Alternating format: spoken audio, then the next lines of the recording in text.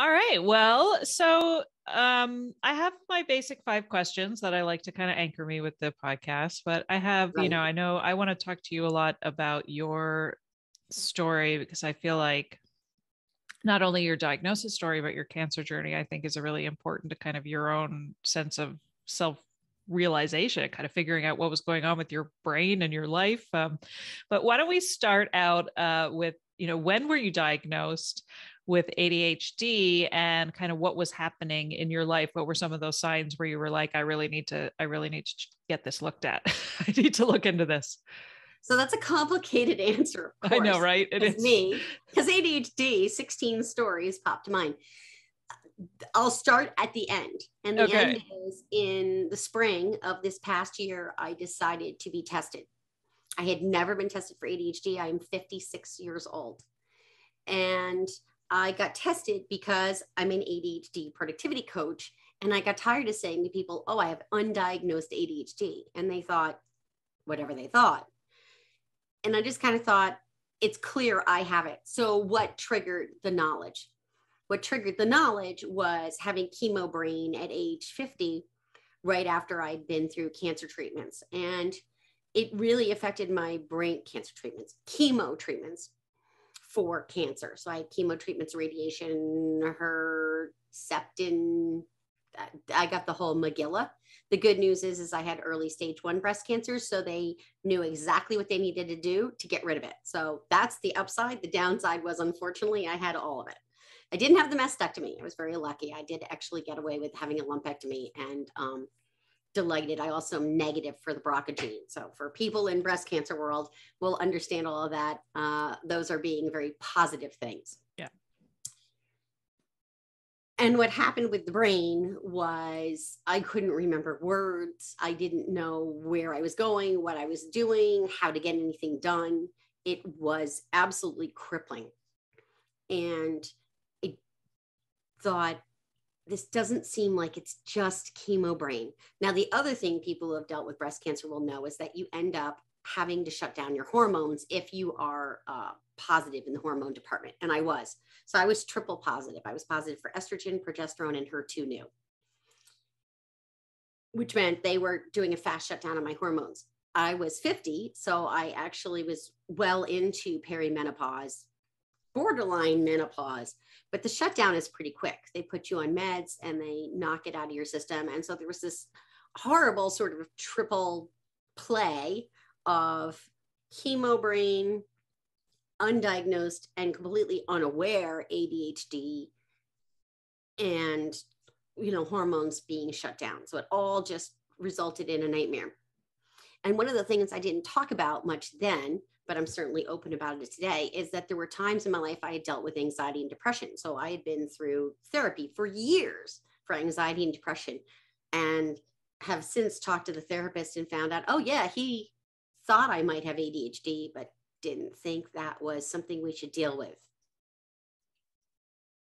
And I have words. I won't use them. But knowing now what I know, 5-6 years later, I really think it's a shame, because it would have been very helpful to me, even as an adult, to have had that diagnosis and started working with it. I'm a firm believer that trauma, anxiety, and ADHD can go hand in hand, because, of course, kids who are neurodivergent, I get them confused, but I think it's kids who are neurodiverse hear 20,000 more negative messages by the age of 12 than kids who are not. And of course, I was one of those kids. I mean, you could look at my report card and just, it screams ADHD. So I then went on kind of a brain journey. What am I going to do next? And I did take medication for the depression, which was caused by cancer/chemo. They'll say it was cancer. I say it was chemo. Chemo was chemical. I think it messed with brain waves and put me into a depression. I think walking around with brain fog probably has a big chunk to do with depression too, because it was so frustrating to be super smart. And I am 2E, twice exceptional, gifted, and ADHD. So I went on like a brain journey, and I started looking into how could I learn more about ADHD and executive function. All this was happening at the exact same time as my daughter was entering 6th grade math. and really being challenged and showing executive function struggles. So ding, ding, ding, ding, like daughter, like mother. She didn't get tested till the summer. So I didn't get, we just both kind of just said, we're executive functioning issued people. We just have some executive function challenges. And I didn't want to believe I had ADHD. I'm not sure why. I was in denial for so long. I kind of get over myself. I'm not sure. I guess I wanted to be different, even more different than I already am, right?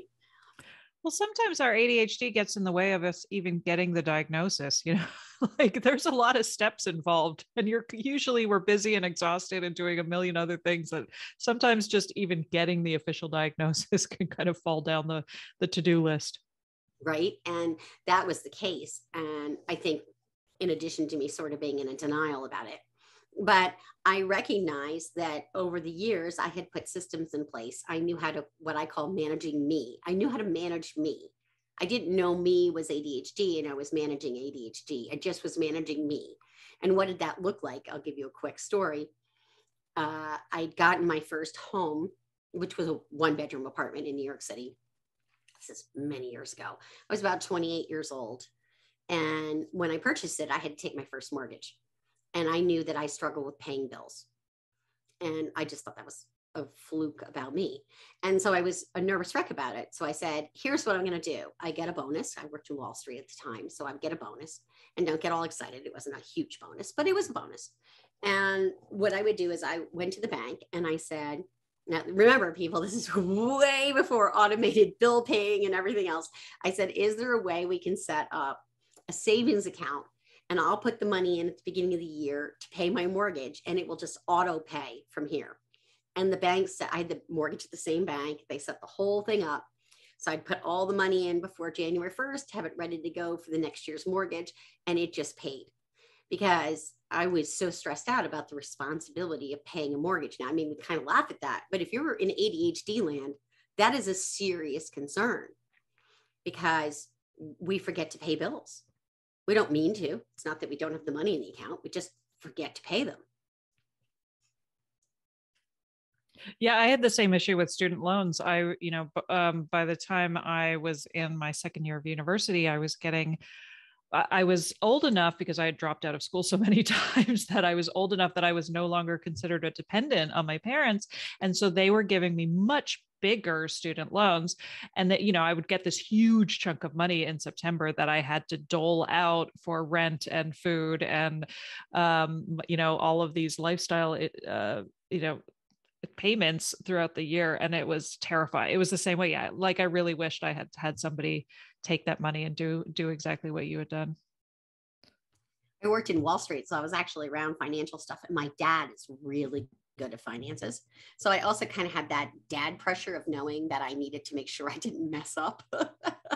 Yeah, it was funny. My mom was an accountant too. And so I think she sort of thought I would come by it naturally. And I was a disaster when it came to money and budgeting and all of that stuff. But I loved accounting as like a subject, like I loved math and I loved accounting as a subject. It was just when it came to real life, it was very easy to kind of put off and not think about. Now that's interesting, because I'm the opposite. I am not a math person. I'm not an accounting person. I hated accounting in business school. However, when I went into classes like market research, we applied accounting, and then I totally got it and it all made sense. So I'm very much a sort of visual and doer. And I really struggle with anything that's a process, which is ironic because I'm a productivity coach, but that's because I've had to learn, how do I set up processes to manage me? So now I can teach them to other people. But math is all like a process. Mm-hmm. And you have to remember that whole parentheses first, multiplication. I can't even remember the formula anymore.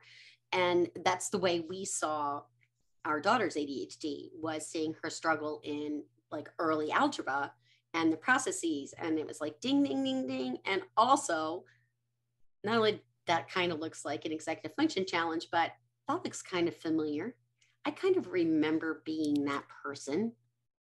Yeah, right. I remember admitting to my children that the only time I ever cheated on a test in middle school and high school was math tests, when you had to remember formulas, because I just never could.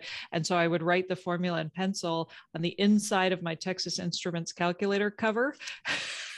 And then as soon as I got into the test, I would write all the formulas on the back of the paper, and then I would erase the Texas Instruments calculator so I didn't get caught. But yeah, that was Wow. the only time I cheated, even though I was like a lousy student in many ways. The only time I ever cheated was when it came to math formulas. Like I just couldn't remember those. I don't think they make you remember them anymore. I think finally somebody realized that that was a terrible thing to do, but It really kind of depends. yeah.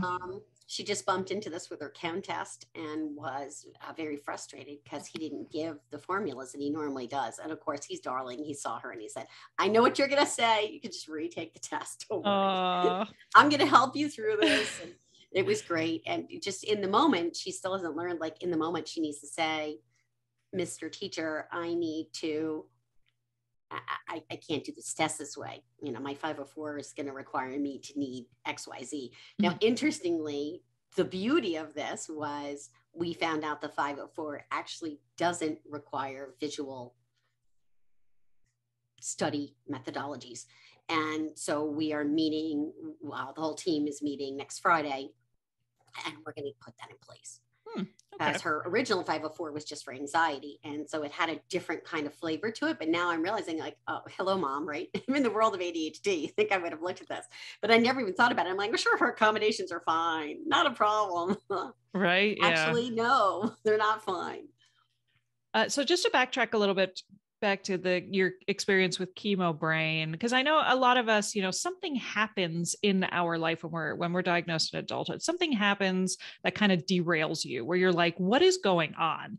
I'm not able to cope. I'm not able to remember like I used to. Like there's always something, where you feel like you're kind of imploding. And I know chemo brain is something that happens to a lot of women because of the estrogen fluctuations. But then again, when you are diagnosed with ADHD, a lot of us look back throughout our entire life and see, okay, the signs were there all along. And this is really just sort of peaks and troughs when it comes to my executive functioning. So like when you think about chemo brain, do you think chemo brain only happens to women who are neurodivergent to begin with? Or do you feel like chemo brain is just one of those things that can look like ADHD? I mean, how do you even I always think of my guest, Emily Donahoe, who talks about the fish hooks. It's like when you're trying to figure out what is the source of these executive functioning issues, it just feels like you're pulling out a pile of fish hooks to how do you even begin to, in your brain research, how do you even begin to decide what is what? You know what? I wish I really had a scientific answer to that question, I know, right? and I don't. And I want to make that really super clear because I'm fascinated by this. This is like my thing that I am going after and trying to understand. And so I'm going to say in a I've witnessed kind of way. Mm-hmm. Brain fog, I think, is what you're talking about, which is similar to chemo brain, but brain fog can show up for ADHD women as we're losing our estrogen, because our estrogen has been the little engine that helped us skate along, that kind of replaced the things we're missing, like dopamine, etc. And I'm not a scientist, so I'm not going to say this well. So as I'm looking at this, I'm seeing these interplays of all these different things, at least in my life, what I've been through and what I'm seeing through some of my clients. There's going to be a link. We're going to find out. People are scientifically researching this now. There's even going to be a link between trauma, childhood trauma, and ADHD. And, what is that link? We don't really know. But ADHD kids, if they're getting 20,000 more negative messages, they are in some ways have been dealing with little t traumas all their life. So, okay, I feel like this is a two-part question. So part one is, I would say brain fog can come up, whether it's chemo brain. And so for me, chemo brain was the trigger, right? That's what derailed me enough that I said, I have no idea what to do next. There must be something more here. And then you can have that brain fog from hormones, and that can show up when you're pregnant. It can show up at any time where your hormones are fluctuating in a different kind of way. But as you lose that estrogen, your brain is just not going to work the same. I'm not saying that as an absolute. I'm saying that can be the case if you've got ADHD, that your brain is not working the same as it did before when you had the estrogen to sort of help you mask those symptoms. It was sort of like that little icing on the cake that, you know, if there was something wrong with the cake, you could kind of hide it with a little extra icing, right? That's kind of like what estrogen is for women. Mm-hmm. Yeah. Yeah. And I think that's what makes it so confusing for all of us when we do go to our medical professionals and they're like, no, it's probably more likely just this. But then when you're told it's just this over and over and over again through the course of your life, oh, it's just a new baby. Oh, it's just pregnancy. It's just, perimenopause. It's just like, oh, you're just depressed. Like it just feels like at some point you start connecting the dots and realizing that this has been a lifelong experience of being told, oh, you just have to do this, and feeling like you're throwing darts at the wall and nothing seems to be helping. And then suddenly this magical diagnosis of ADHD comes along where it really starts to it feels like this foundational diagnosis of everything else that was seemingly random in your life. And I think that's why it's such a profound experience for so many of us when we're diagnosed, especially well into adulthood. I agree. And it really put a lot of the pieces in place. I already knew. I knew I had ADHD. When I filled that form out and got ready for my ADHD diagnosis, I mean, just reading the credit cards, the report cards, still stuck on that mortgage, aren't I? The report cards, and reading the comments the teachers had made. And I really only looked from 6th grade to 12th grade to see what they said. And the comments were things like easily distracted, gets in own way, could be a capable student who could be exceptional if she just applied herself, loses her notes and notebooks, turns in assignments late. Does this all sound kind of familiar? Because this is what it all said. And there was a part of me that really had to grieve because, little known story, I wanted to be a National Honors student. I wanted to be in National Honor Society. And my grades just weren't there because I hadn't had the kind of tutoring, et cetera, that I needed. And before anyone throws my parents under the bus, nobody knew about ADHD. They did not know. We just didn't have that knowledge. And I don't in any way ever blame my folks for not knowing. They just didn't know. They just, you're being lazy or whatever. It was just different times. Now we're so much more clued in. Just to go back to my daughter for a second, she is in National Honor Society because we do know, and I was able to advocate for her and get her the people she needed to be able to do very well academically. And it's very interesting to me that, and how much I've evolved. I would think like 10 years ago, I would have been so jealous. And now I'm just like, how great is that? That was the most awesome thing ever to watch her go up and get that and fulfill a dream that I had as a kid that I didn't get. So before you all say, oh, wow, you're so together. When I read that report card and got all those things ready and put them into that ADHD diagnosis sheet, I was a wreck. I really had to mourn losing that kid who didn't get what she needed. But once I did that, then it was like, oh, well, this makes sense. And it answered all the questions, all the why was stuff so challenging for me? Why was it such a struggle? And that's a gift, right? Oh, absolutely. Yeah, I had a very similar experience. I cried when I went back to look at my report cards because what was very sad for me too was I was entered the gifted program in the 3rd grade, and my kindergarten and 1st and 2nd grade report cards were very positive. She's a natural leader. She's, like all of these, very talkative, very like enthusiastic, always, and then there would be the odd, like her handwriting we need to work on her neatness and her handwriting.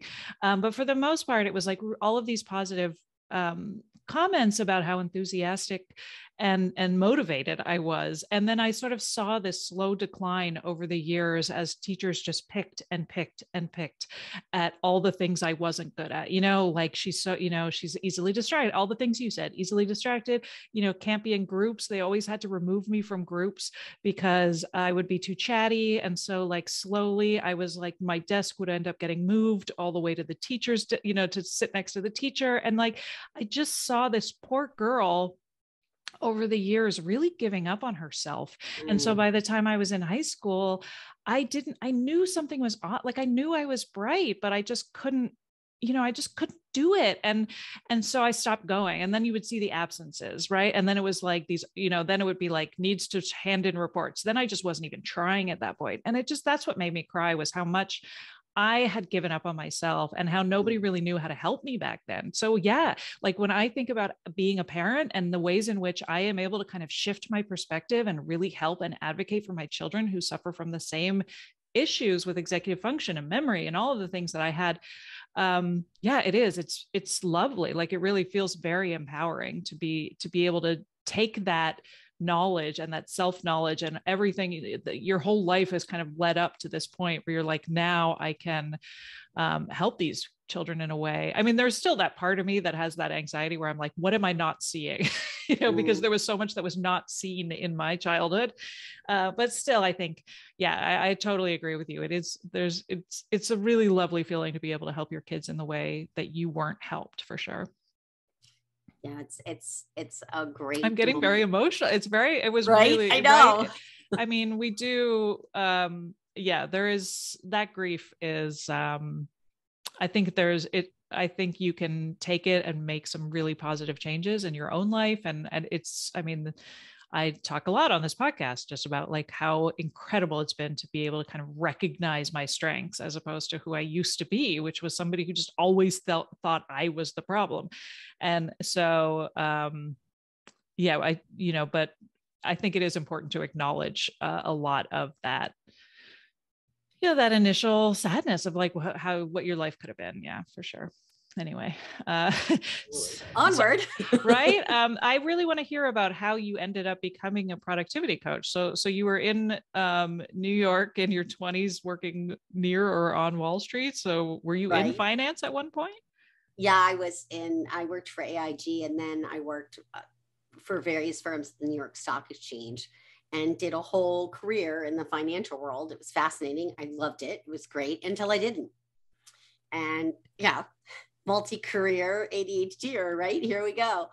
So then I went off and started my own trading firm and traded for myself, which was a disaster and not my superpower at all. And I got out fairly quickly after 3 years. I said, I just got to get out of this. It doesn't work.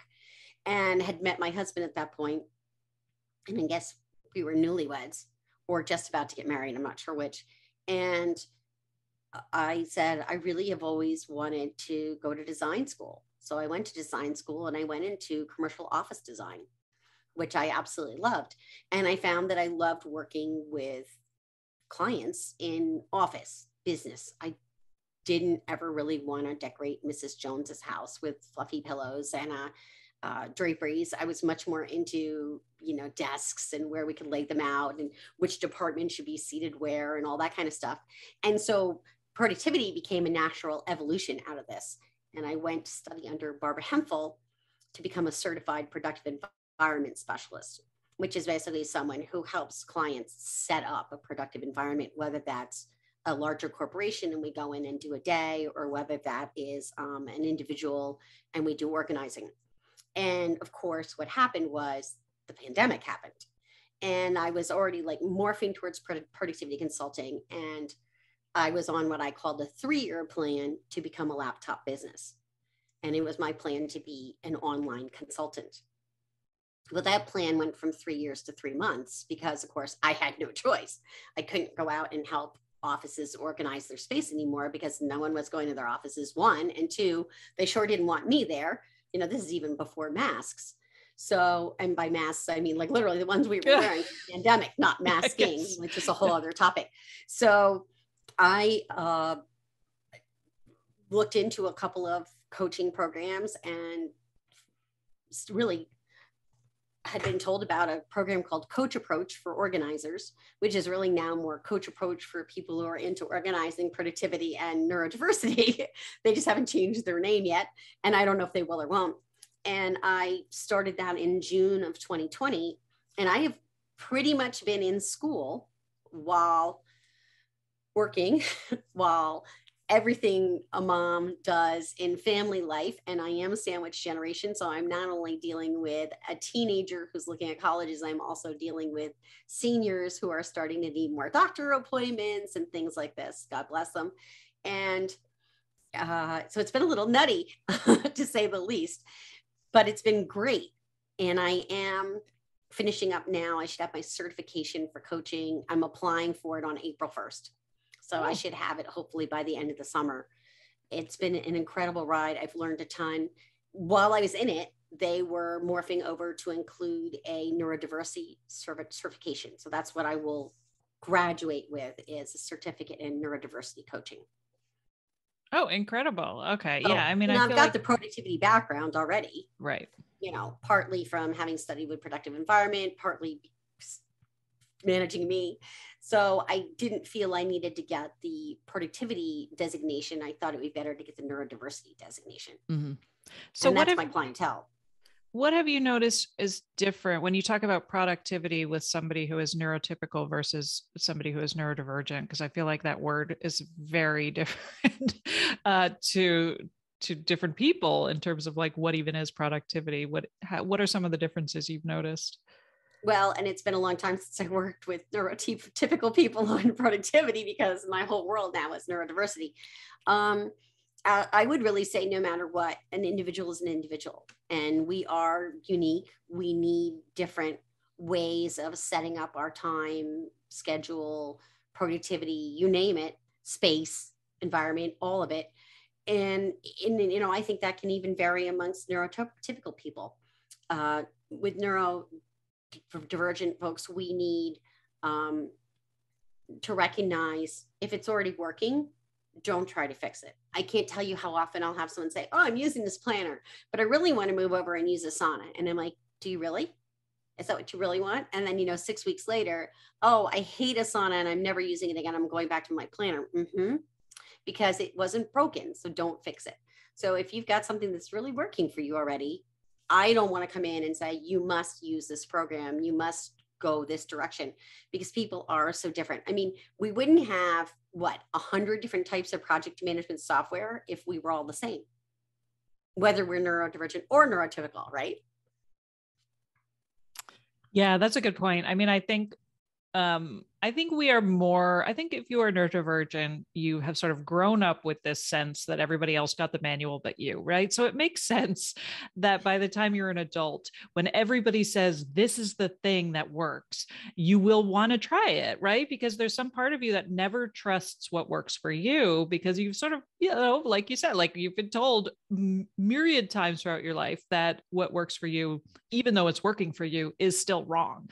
And I think that's where we get to that questioning part where we're like, we don't even understand, you know, I think it's almost like this knee-jerk reaction for us to go with what everybody else says is working. And also I think there's the sort of impulsive part of us that like chases the excitement of something new. And you know, even if something is working for us, we have a tendency to be like, oh, but I want to see if this thing is going to work better. Right. I mean, right. like we're shiny, right. So it's I like, want it.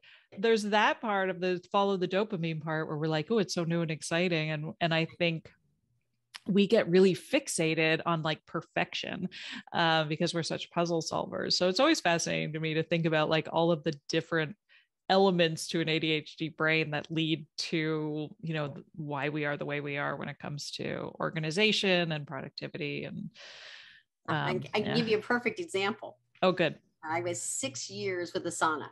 Loved Asana. Great project management software. Worked for my brain. I could color code it. I could do all these great things with it. It was wonderful until I just stopped using it. And that was a disaster, because I need something to help keep me on track on projects and tasks and everything else.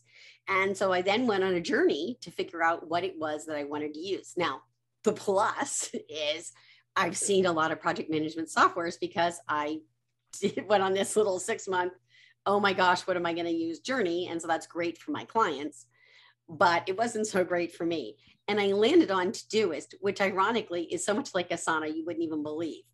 And I've been with Todoist very happily for several years, and it's great, but it's just a funny thing to see how we can go off in that direction and check out so many things. And it's a plus in some ways, right? Because we have a lot of knowledge about a lot of things, but it's a minus because then it takes us off track from using what's already really working for us. Mm-hmm.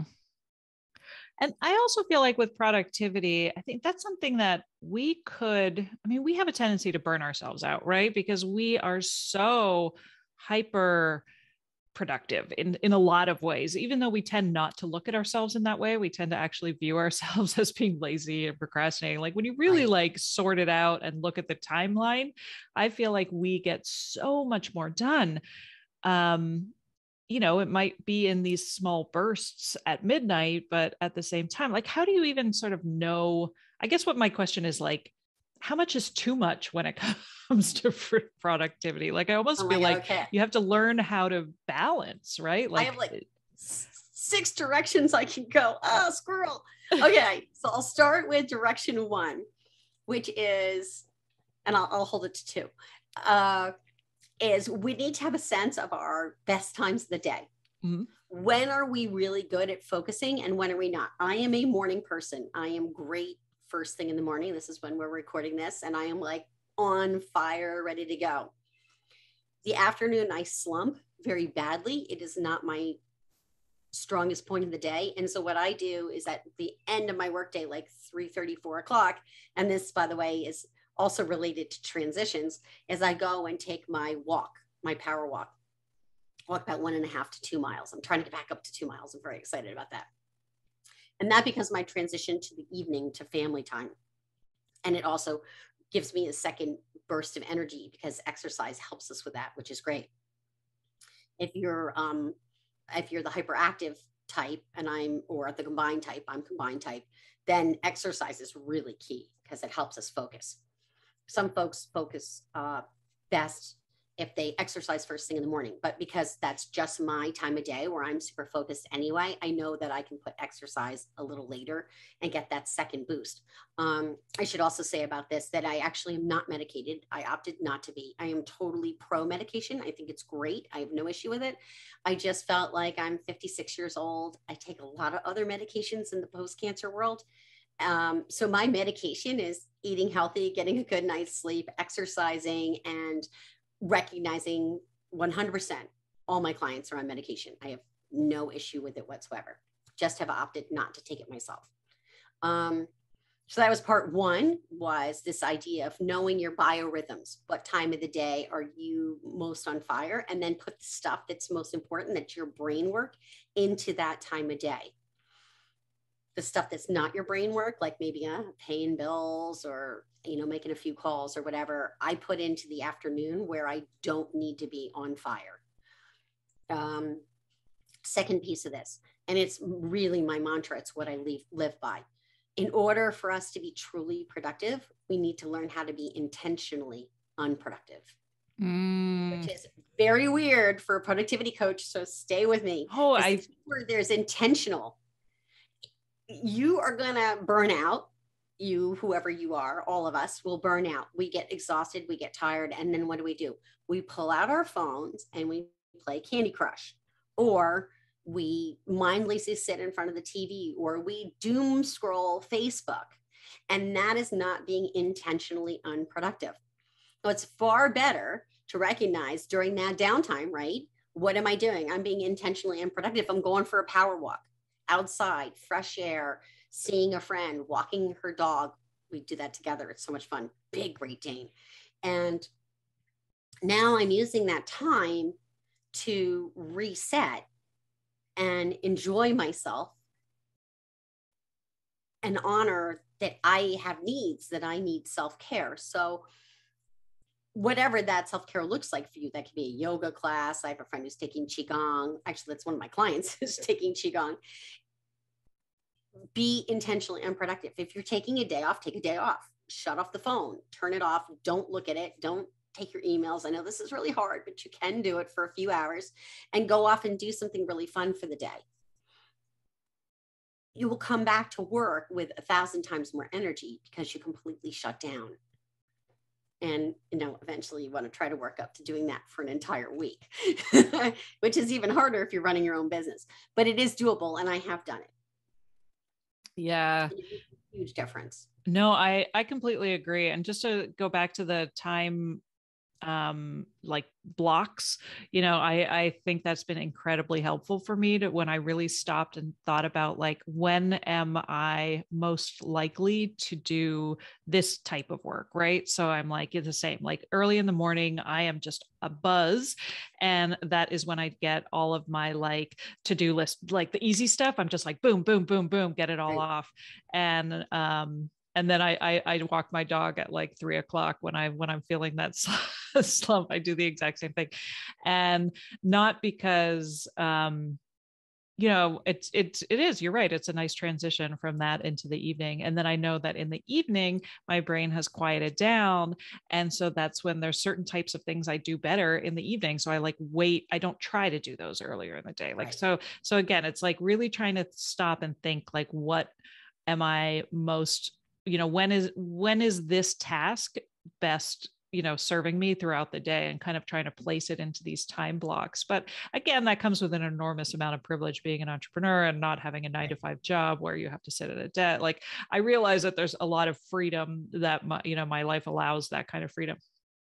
But I will say, even in corporate, you can make this work. You can say, because I have a corporate client, and one of the things I've encouraged her to do is to not check email first thing in the morning. And she was very nervous about this. So what she did was she created a separate, like, little dinging noise on her computer for when her CEO contacts her.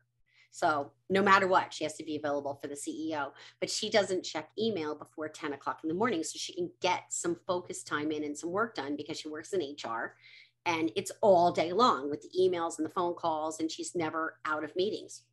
So that is one way you can manage that in corporate, is to say, I'm not going to be available. And listen, you put an autoresponder in your email that says, I'll be checking my email at 10 a.m. It's, you know what? Here's the thing. We have all allowed everybody to run all over our boundaries. It is an age in which people can reach us 24/7 and they expect it. My clients don't expect it because I just set that boundary right up front. I'm not chit chatting with them on the weekend. I mean, if really something urgent came up, I would be available, but that's that has yet to happen since I've gone into coaching. We draw the parameters and the boundaries around what we need. And if we have a brain-based challenge, it's even more mission critical that we do it, that we set these boundaries. So that's one way to do it. The other way to do it is, especially if you're an entrepreneur, it's a little trickier to do a corporate, but you can definitely do this as an entrepreneur. I only see clients Monday, Tuesday, Thursday. Wednesdays are crazy for me. There's always a whole bunch of trainings and meetings, etc. And then on Fridays, it's my strategy day. It's the day that I do all the intensive work that I may or may not have been able to get to during the week because I've been in constant meetings. I mean, I can be in 5 or 6 Zoom meetings a day. That's definitely something that happens in my world. So that's why I try to chunk them into Monday, Tuesday, Thursday, so that I have some Wednesday afternoon time for a few hours where I can really focus in, and then also on Fridays. Mm-hmm. Yeah. So now looking back at your own ADHD, what are some of the things that you feel like it's helped you with in your own life? What are some of the things you love most about it?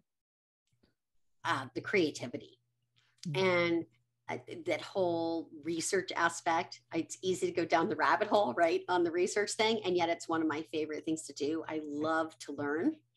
I am finding at my age that I have to learn differently. I look back and wonder how I was an English literature major and how I did 1,000 pages of reading a week, because now I find that agonizing. Mm-hmm. So a lot of my learning I do from listening to podcasts. And actually I have to tell you about a story around one of the podcasts I listened to of yours.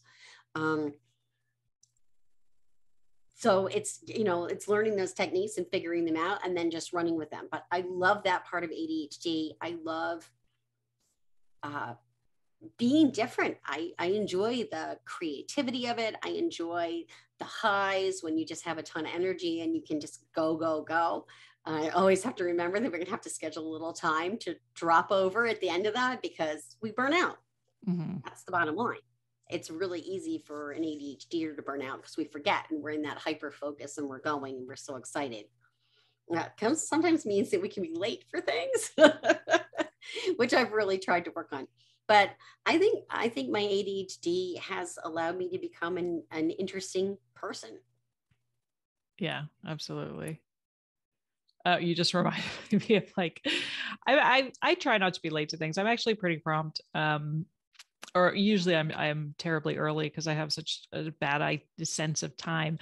But like there are so many times where I will do something just before I leave the house where I'm like, oh, I have plenty of time to mop the kitchen floor before I leave. And then that's what ends up being late. So it just made me laugh. That makes me laugh, and it's true. So I have to tell you this thing that I learned on your podcast because I never knew this, and I'm fascinated. Again, I'm fascinated by this. I have TMJ. So one of your people you were interviewing, and I apologize, I've forgotten her name, but she was a lovely young lady from Scotland. She was talking with you about TMJ, and I guess that's something that can come up with ADHD. I would love to know more about that. Do you remember? Oh, well, I think it was my own experience with teeth grinding. So, teeth grinding is something that is very common with people who have ADHD and carry a lot of anxiety and tension. And so I think we teeth grind and we clench our jaws during the day, but I always had been a really bad teeth grinder at night. Right. And so my dentists over the years would say, you really should, your molars are seeing a lot of wear and tear. You should wear mouth guards. And I would go to the drugstore. I would get a mouth guard, one of the over-the-counter mouth guards. And I would, you chomp down on these mouth guards on your molars. And I could never keep them in my mouth. I'd always spit them out. They were very uncomfortable. And it was just sort of, Right. I would go through life like this. And then several years ago, I started just out of nowhere, started getting vertigo. And it got really bad. I would have these like attacks seemingly out of nowhere that I just I couldn't open my eyes. If I would open my eyes, I would immediately just vomit. Like it was just awful. I couldn't drive my kids anywhere. It was really debilitating. And I kept going to the ENT because I've always sort of had allergies and sinus issues. And so I thought it was sinus related. And so the ENTs were like, yeah, you should take a diuretic. You need to give up caffeine. You need to give up chocolate. You need to give up alcohol. You have to be under 1,000 milligrams of sodium a day. And I was like, Wow. Just kill me. I couldn't Where's the fun in that? Well, exactly. I was like, 1,000 milligrams of sodium sounds like a lot, but it's nothing. Like I couldn't eat in a restaurant anymore. And giving up coffee was awful. And I also, it seemed like it got rid of the vertigo, but I was getting really, really bad tinnitus or tinnitus, however you want to pronounce it. And it was getting to the point where I couldn't hear anymore. I was getting fitted for hearing aids. I was so depressed because, tinnitus is it's really isolating and depressing. I couldn't think, I couldn't have conversations with people. I couldn't have any ambient noise. It was a really dark time. And I just felt like, I don't know what, and even the audiologist was saying like, a hearing aid is really not going to help with what you need help with. Like they were basically like, there's nothing we can do for you. And then I went to a routine visit with my dentist, a hygienist, and was telling her about all these issues I had. And she said, it sounds to me like you might have TMJ. And I was like, I don't know what you're talking about. And it was just this light bulb moment where the dentist came in and he was like, I have a feeling what's happening is you're chomping down on these mouth guards.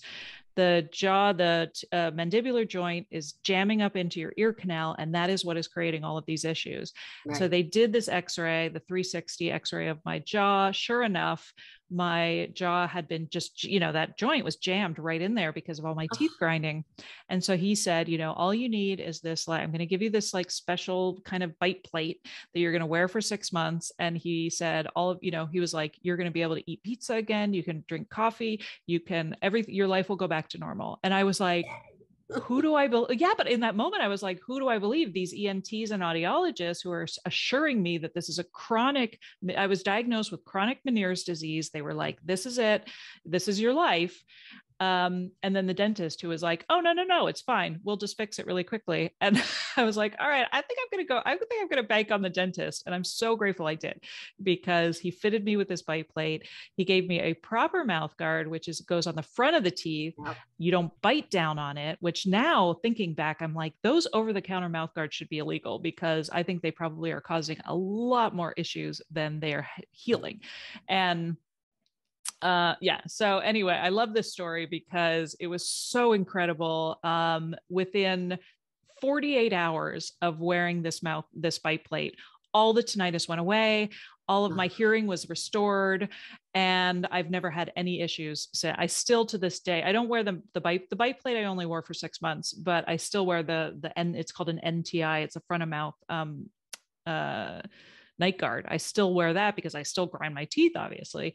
But all of those incredible, like, I was so sad. Like, it was really, really dark. And I try to tell people this story as much as possible, because I think there's definitely a lot of people who are grinding their teeth out there, and their dentists are telling them to go get those molar mouth guards. And I'm like, that is the worst thing you can do for your jaw and your ear canal. So if anyone is having strange issues with tinnitus or vertigo or any kind of hearing loss, and you feel like this might be it feels like this might be an issue, and you've been told you grind your teeth at night, like, please look into this, because it was I'm gonna add my crazy story. Yeah, please. This, I think, is hugely important, and it was fascinating to me. So in March of 2020, prior to March of 2020, I was having all this ear pain, and then the pandemic hit, and you couldn't go to a doctor. So I was doing online doctoring, medical appointments, and they were putting me on higher and higher doses of valacyclovir because they thought I had shingles in my ear, because the ear pain was outrageous. And I kept taking this and taking this and taking this. And what I had been doing was putting my dentist off, because I didn't want to go anywhere where I had to open my mouth wide in a pandemic. So I was just a wreck. I was terrified to go to the dentist. And finally, I guess over the summer, the ENT said, we're going to just have to bring you in the fall, and we're going to have to go in and do an endoscopy and do all these things. And I was like, no. So I said, you know what, let me just go see the dentist and ask some questions and see, because he'd said, maybe you need to see the dentist. So I said, all right, I'm going to suck it up and I'm going to go. And, fully masked, did the whole 9 yards, got in there. And I said, here's what's going on. I have this tremendous ear pain, like piercing, brutal ear pain. And, like you said, debilitating.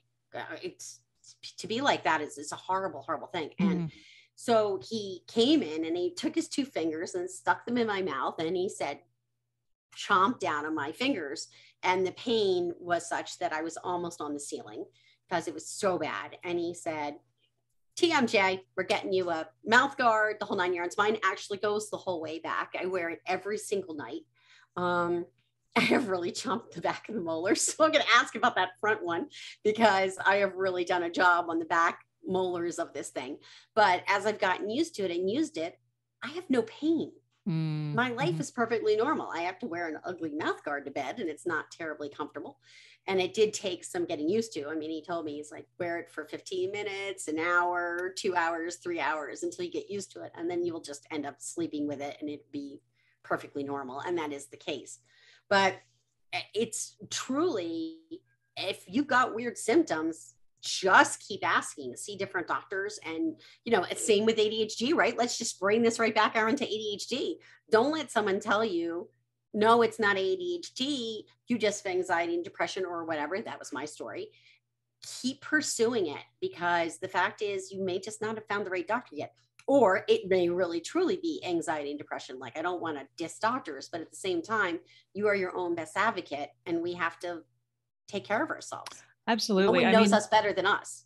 Well, and this was such a lesson in advocating for me too, because my ENT and audiologist had sort of diagnosed me with this chronic condition that they were like, no, sorry, like this is just what your life is going to be like from now on. And I had gotten to that point where I was like, there's got to be a source for this. And the doctors were just interested in treating the pain. They were just the pain management. And they had gotten into this, like, let's just make this as easy as possible, where I was like, no, something has to be causing this. And so, yeah, there's so many parallels to that. And the way in which so many of us are diagnosed with depression and anxiety without looking into what is the root cause of the depression and anxiety. We're just going to give you a pill and treat that. And so this was really, yeah, I mean, it was a frustrating, very lonely journey. And, it was funny because I actually went back to my ENT after I had this amazing experience with my dentist and the treatment. And I went back to him and I said, isn't this amazing? It was actually GMJD. And it was like, blah. And he just looked at me and was like, I've never heard of that. I don't think, he was like, I don't think that's the case. That makes no sense to me. And I just was like, I left there so deflated because he was not interested in like opening his mind up to like what alternatives it could have been. And I obviously don't see him anymore, but like, yeah, new doctor time. Right. But it was just, yeah, there's been so many parallels in terms of like how important it is to just keep trying, as exhausting and as depressing as that can be. Like if you feel in your gut that it's got to be something else, yeah. It's really is so important to advocate for yourself and keep going even when your doctor is very confidently telling you, no, it's just whatever he's telling you. I say he. I know it's possible that there are that there are women doctors out there who gatekeep as much as men, but absolutely they do.